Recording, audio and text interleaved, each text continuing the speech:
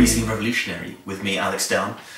Today we're going Australian. You may or may not know, but at the moment there's a campaign out in Australia, Summer of Riesling, as a concept that's been pioneered over the last few years out in the States, out in New York.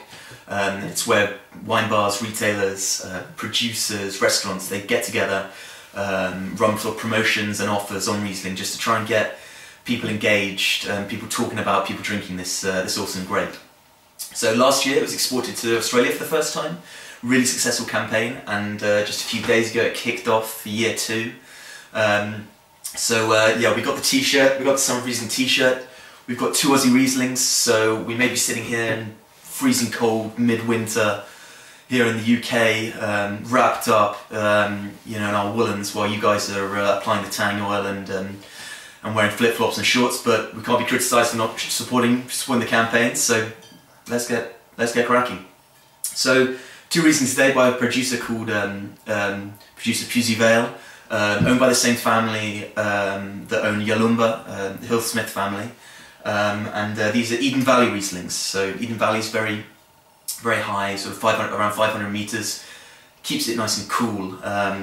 Riesling's a cool climate grape, so it really likes that. And so let's kick this one off. So this is the Pewsey Vale Eden Valley Riesling, 2010 vintage, so still pretty young, 13%. Aussie Rieslings on the whole tend to be very dry, especially in comparison to their European counterparts, their German counterparts in particular. So let's give this one a whirl.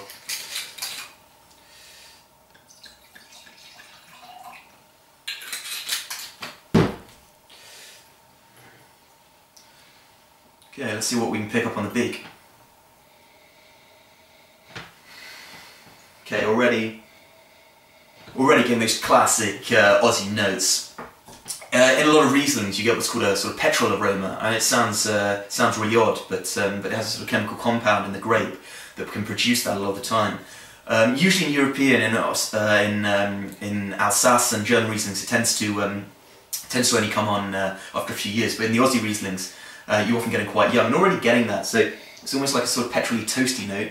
But you're getting loads of citrus there as well, really exciting, like lemon and lime, which is also really common, so that's really exciting. Let's give this one a taste.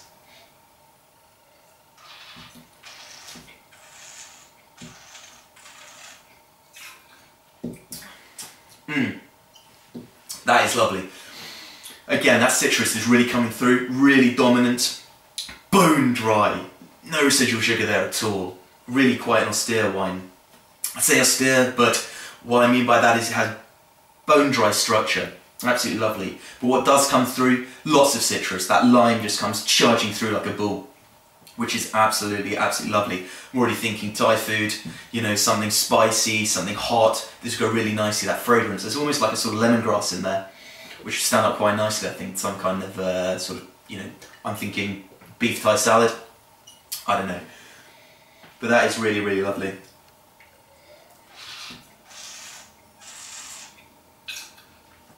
Lovely acidity, gives the wine a great structure, but also makes it very refreshing. And also getting that sort of sort of like a whetstone, like a minerality, which again just pulls together beautifully with the citrus flavours. So yeah, really young. I think this has got a lot of aging potential. You know, maybe not decades, but certainly could certainly be laid down for a few years. But it's dry, it's fresh, it's crisp, got loads of citrus, great food wine, and I reckon with something Asian, you're into a winner. Good stuff. Okay, well that's a great start. Moving on to number 2. So Pewsey Vale also, 2005. So this bad boy's been in the bottle for quite a few years now. It's the Contours Riesling. So also from the Pewsey Vale vineyard. So we're high, sort of 500 meters up. Cool climate, but this is the Museum Reserve, so slightly more premium wine, but say from the same area, same producer, but some 5 years older. So let's see what we can pick up on this.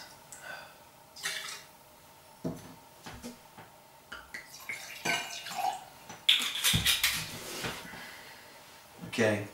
Slightly darker colour. Already I'm getting on the beak Yeah, some serious toast and petrol on there. As I said, you'd expect as the wines develop, Rieslings, they often do pick up these sort of toasty and petrol notes. And you know, some people it's a Marmite thing, you love it or you hate it, but Riesling aficionados like me, I know most of us love it, so I can't get enough of this. But a really complex aroma. Underneath that, you're getting a sort of honey, almost like a marmalade. Flavours obviously, and the fruits obviously had some time to develop in the bottle, and the citrus is there, not surprising. Okay, let's give this one a whirl.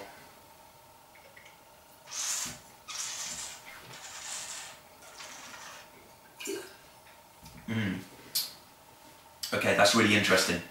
So, similar to the 2010, it's fiercely dry.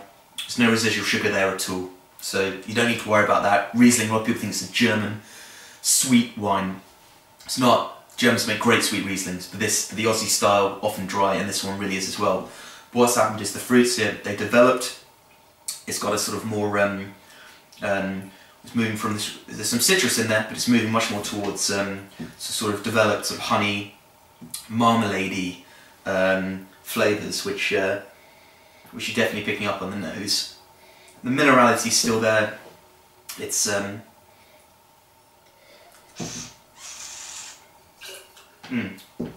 yeah, that's great. I mean, I think it probably could lie down for a little while longer, but I think it's drinking brilliantly now. If you want a great example for a really good price of a slightly aged Aussie Riesling, I think this would be a great bet. You know, I think it probably comes in about, the first one comes in about the £10 mark, this one comes in about £13, £14 mark here in the UK. You can get them, you can definitely find them. Again, this would go, it's a really good food wine, but slightly more dominant, slightly more complex flavours, but definitely onto a winner. So these two, I think it's a really good way to celebrate summer of Riesling. Definitely a good way to start our first Aussie wines on the video blog. Louise Rose, the producer, keep up the good work. You've been a pioneer out for women producers throughout the world and winemakers out in Australia. So you know, cracking job, and yeah, I look forward now to getting stuck into these properly. All right, see you next time.